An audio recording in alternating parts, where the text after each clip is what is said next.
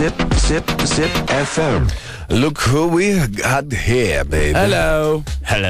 Labas, Justinai. Atsuk kamerą. Look, he's alive. Hello, He's alive. It's alive. Justinai, kaip tavo kelionės po pasaulį, po platybės? Kaip tau state of building. Kaip tau autobusas, kuris ore ten važiuoja? Jau kiek Bėga į lėktuvą. Kiek pasaulio pamačiau, ko tik aš nemačiau. Ar Justinas Jankevičius skrenda verslo karuose? Labą dieną, Lietuva. Ar su Rainieru? Ar jis taip pat kaip mes bėga į lėktuvą? Aš sėdžiu biznio klasėje Rainiero. Tarp pilotų, žinai. Rainiero, tarp pilotų. Taip, žinai, tipo apsikabinės abudu. Nors iš tiesų tai vienas visą laiką būna, nes, žinai, taupimo programą, antras brangiai kainuoja. Pilotas. Aš pirmas irgi, kai pakyla į viršų, jungia autopilotą ir dirba stardėse, tipo, ne? Aš šiaip tai paskutiniai klasėje, su tos, kur sodina jau ant kėdžių, kur ant sparnų, žinai. Ir akinius. Čia brangiausias bilietas turėtų. O akinius turi pats nusipirkti, jeigu nori, kad nepripūstų akis, ne? Dalina. Pro langą. Atidaro langą, iškiša. Akinius. Very nice. Nupūstas veidas, matau, kad papūstas. Kaip kopūstas, nupūstas. Aš iš Airijos skridau užmiršau, kad nebe Rainieras, bet Aer Lingus. Tai atėjau, tai pagalvoju, vėl reikės bėgti ir kokią partiją nusimeni, kai tu tiesiog turi viską, žinai, su savim ir tave net pakviečia, tenais atsisėdi, laisvos vietos ir valgy duoda. Viskas 100 kartų geriau. Ai, skridai su normalia avialinija, nes su troleibusu važiavai. Taip. Į priekį su troleibusu, atgal su dvieaukščiu. Man labai patiko, kai mes pavėlavom į lėktuvą, žinai, skristarėm ir nubėgam į administraciją, kur sėdi mergaitės administruoja lėktuvų įvairiausios kompanijas. Aha. Ir sakom, čia pavėlavom lėktuvą, darykit, ką nors kompensuokit. Sako, kur čia jūsų vadovybė, kur čia kreiptis? Tai sako, kreipkitės Rainier.com. Taip. Sako, visos pretenzijos, prašau. Rainier.com. Jo. Suck my... Suck my hairy Ryan balls. Tokie patarimai. Nu ne, aš tai žinok, viską spėjau, nes aš tas pavyzdingas, kuris... Jau nevėluoja niekada. Nu, iš vakaro tiesiog neužvėluoja. Okay.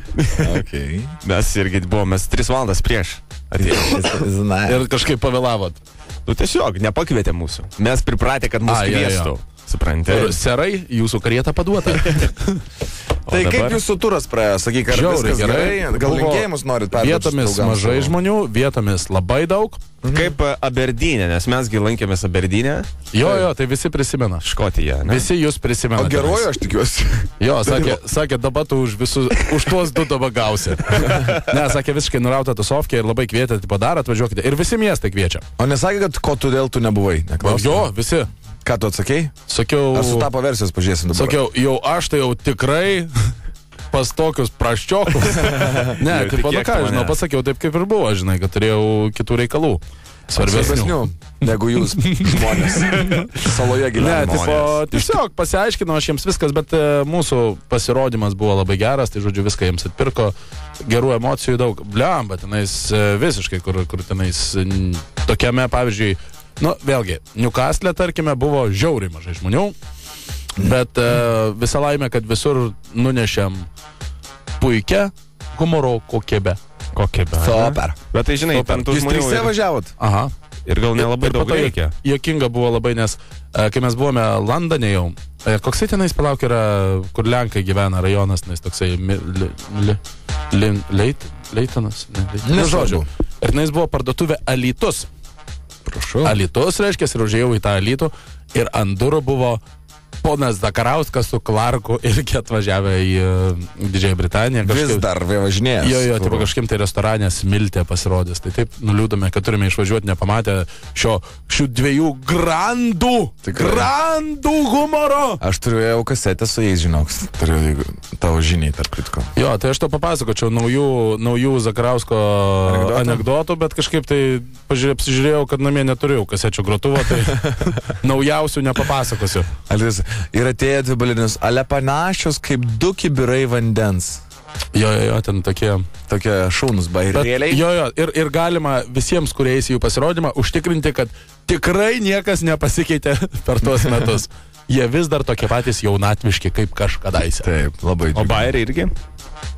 Taip, dar vis tai yra žiauriai geri. Čia kaip Jordanos koncertas nesikeičia iš metų. Nu, tai kaip ir sakė, kaip ir Paulius sakė iš humoro klubo, kad reiškės, sako, buvote Jordanos koncerte? Sako, buvome. Nu, tai sako, tai jums girti atlikėjai ant scenos nenaujiena. Va. Okay. Va taip, okay, gerai, padarom. Prisilinksminom. El Muziko. Radio. Zip FM.